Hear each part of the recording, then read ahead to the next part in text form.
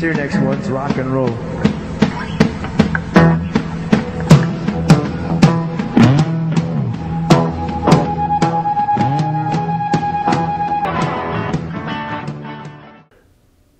We're here today in, what town is this?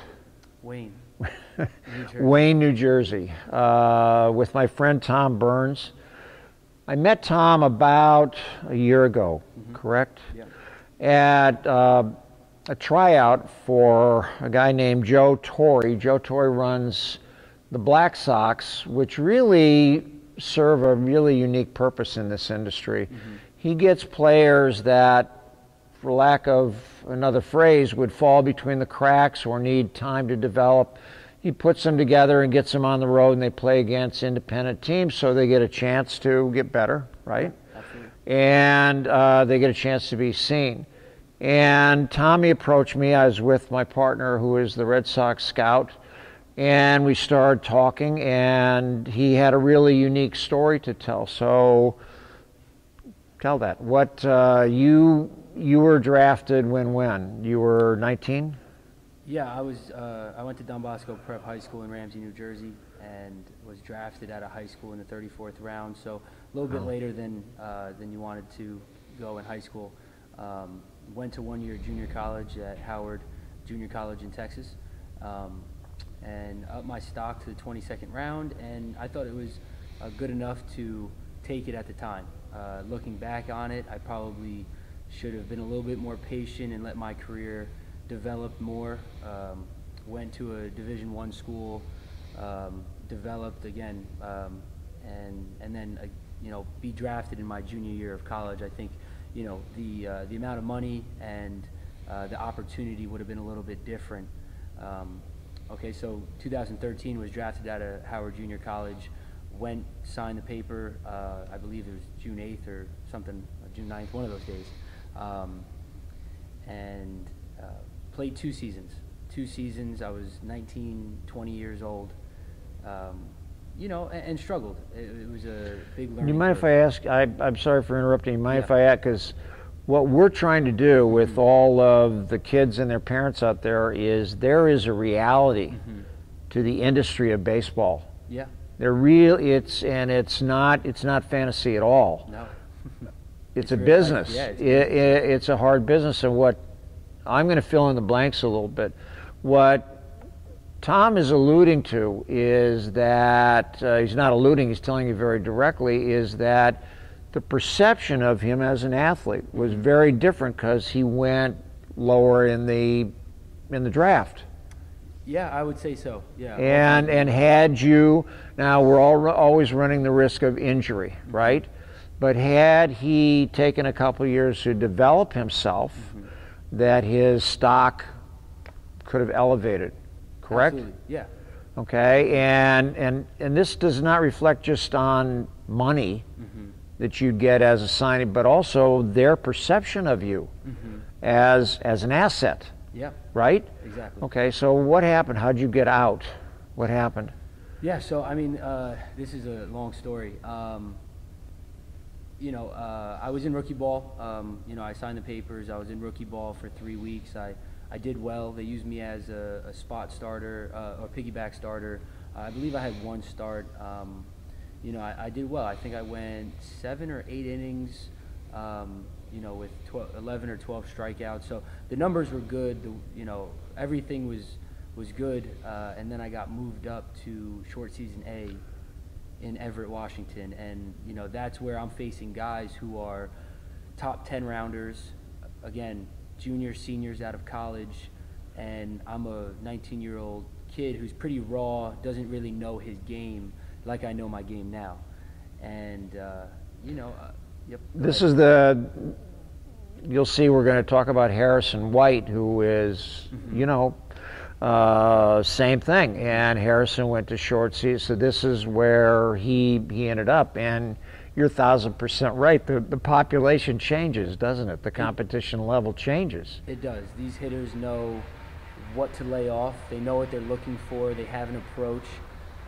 They know their zone, right? And when you're in rookie ball, these guys are still learning their zone, and it's a little bit easier to have success. And and getting moved up at a faster pace. I think I was actually the first one moved up in my draft class at the time, and you know, it was a learning curve, and I took it on the chin, and I had good outings, I had bad outings. You know, the best outing I had was following up Erasmus Ramirez, which is, he's a bona fide number 5 in a rotation, and I think he was coming down for a rehab start, and he struggled, you know, maybe went 2 innings, and then I came in out of relief, and I finished the game. I think it was a perfect, however many innings it was. So, again, there was glimpses of you know. And I want to interrupt you there also, because this is, you know, I know a lot of mechanical stuff. I've been pitching coach at a couple colleges, but Tommy and I mostly work on his mental stuff, and this is exactly the point when the success was always in you, wasn't it?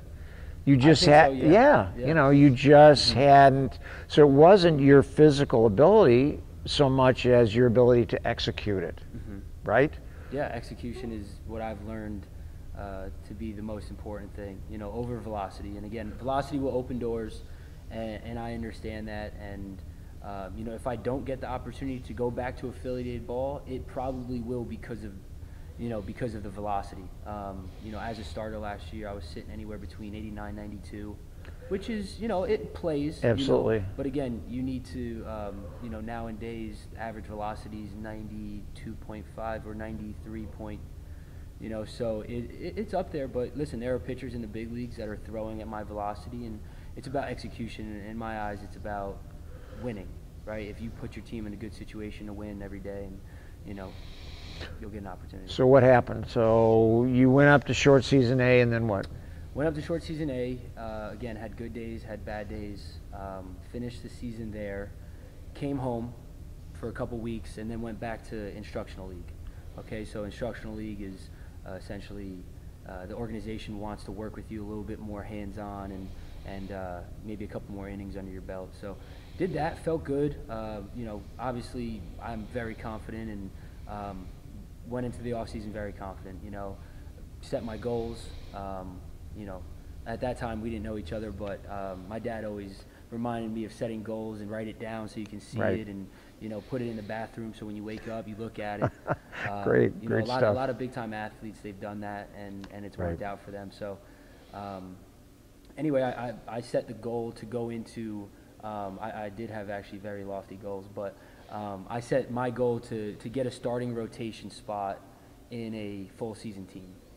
And I actually got that spring training, I got the number 5 spot in the low A team. So, you know, I did meet my goal. That's great. But then,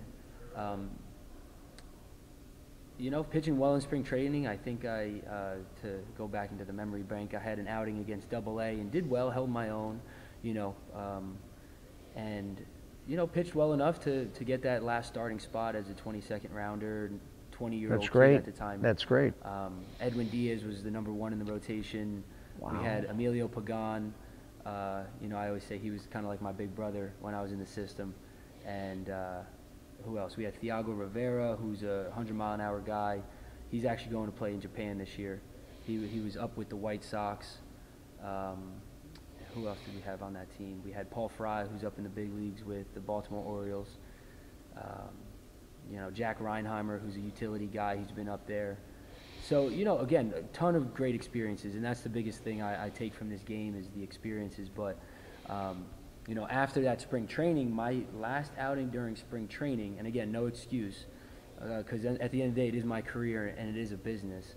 I had 10 days between my last outing in spring training and my first outing of the regular season.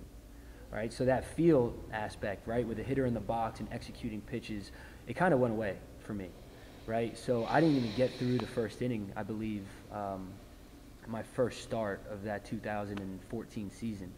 You know, so it was rough, and then, you know, they sent me back out for another start, you know, that 5 or 6 days later, and, you know, a little bit better, but still wasn't there, all right? And then I'm not sure if it was 2 or 3 starts. They put me in the bullpen, and they said, hey, we want to get more appearances out of you, and, you know, I understood, right? I wasn't doing my job as a starter, and it was time to go, you know, earn it back as a bullpen guy. And long story short, I'm coming out of the bullpen feeling a little bit more comfortable, and they pull me into the office and they send me back to extended spring training to build me up to be a starter again. All right, so again, they showed the faith in me to be a starter, and they see that value in my career projecting as a starter, and they sent me back to Arizona. I was building up, I think 3, 4, 5 innings, and then it was time to get sent back out. Originally, they told me I was going to get opening day back in Everett, Washington, right, which was short season A, right? So in my head, I'm saying, okay, fresh start. I got opening day here. And then I think it was a couple hours before my flight, they gave me a call, and they said, you're going back to Clinton to be in the bullpen. Actually, Thiago Rivera went down with an injury, and I was next on the list to go back to... You were in Clinton? Clinton, Iowa. I grew up about 15 minutes from there. I've been to that. Oh, really? I've been to that. Okay. Yeah, I've Wow. been to that. Isn't there a gypsum plant there or something? Gypsum? What's that? Yeah, the stuff that sheetrock is made. Isn't there a big... I know there's a dog food plant. Yes, that's it. If you ask any minor leaguer, Yes. they say Clinton, they're like, oh, no. But, no, honestly, I was there appreciate- last year and went to spoke to the GM and stuff. That's very Okay, funny. cool. That's very... Yeah. No, I appreciate little towns like that are economically a little less fortunate, but you see the beauty in it, and it's it's wonderful. right along the Mississippi River. Yep. All the way up there. So, cool experience again. So I get sent back down, get sent back to Clinton. So, I think what was the book? My dad got an audio book. It was Where Nobody Knows Your Name. Have you ever heard that one? No. Oh, that's a great one. It's a good baseball. I forgot where we were driving to or from, and we got the audio, and it's Where Nobody Knows Your Name, which is essentially the minor leagues. Absolutely. So to be able to have success in the minor leagues when there's 10 people in the stands, when there's 30 people in the stands, and it's tough. And when you're 19, 20, 21 years old, and you have to have this accountability and that aspect of yourself to find success. So essentially it's one guy, multiple guys telling their story about flights to and from games, right? So they get moved up. So my story is, I'm getting told I'm going to Everett, Washington, and a couple hours before the flight, I get told I'm going back to Clinton, or maybe the day before or the day of, right? And then that flight, I woke up at 3:30 for the flight, go to the airport, fly to Detroit, have a 2-3 hour layover from Detroit, fly to Chicago, from Chicago drive to Iowa. Yep. And then, the game started at usually 6:05, maybe a 7:05 game. I'm there about an hour before the game, right?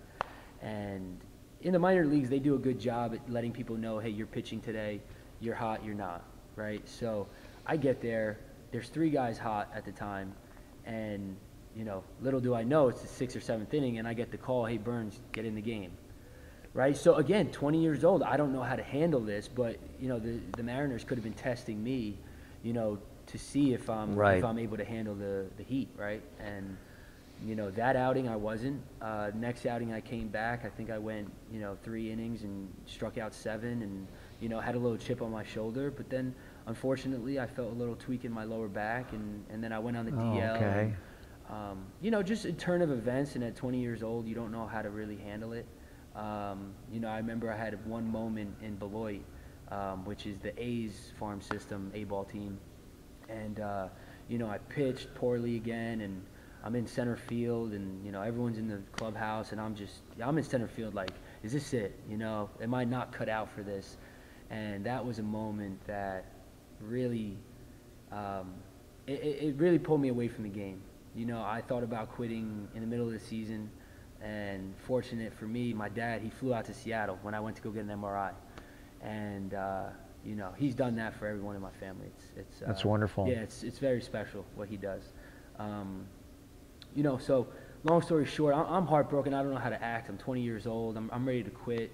My dad flies out. He says, keep going, and, I go to Arizona to rehab, right? And this rehab process is, like anybody knows, it's very tedious and every day, and I felt good after the rehab.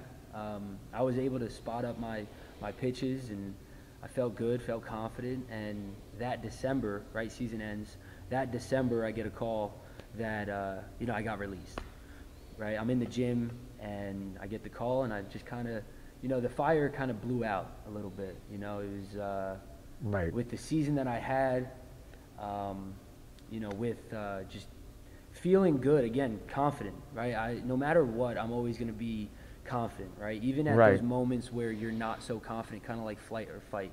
It's either, hey, let's fight, or, time to go. But when I got that call, it was in my head, what I said to myself was, all right, what's next?